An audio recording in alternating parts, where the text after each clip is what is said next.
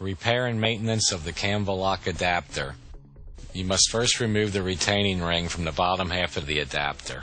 The retaining ring holds in every part of the KAMVALOK adapter. We recommend you use some type of block or shield because everything is spring-loaded, and when you remove the retaining ring, there's a chance that the spring could project out of the adapter. The retaining ring can be removed with a standard screwdriver. Once the retaining ring is removed, the bridge, the spring, and the poppet subassembly will easily fall out of the adapter. You will first replace the O-ring in the poppet assembly. Remove the O-ring with a standard O-ring pick. A standard OPW repair kit will include a poppet subassembly O-ring, a bridge Teflon guide sleeve, and a retaining ring. Roll the O-ring off of the poppet assembly face.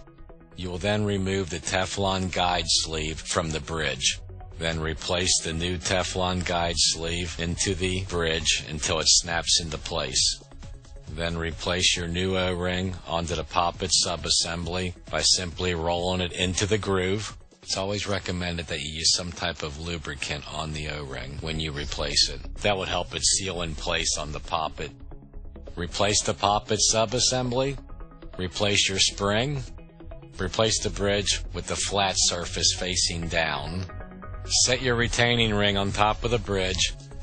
By pushing the bridge down with a standard socket, you can snap your retaining ring in place with a standard screwdriver. Once the retaining ring is in place, your KAMVALOK adapter is ready to go. It's that easy.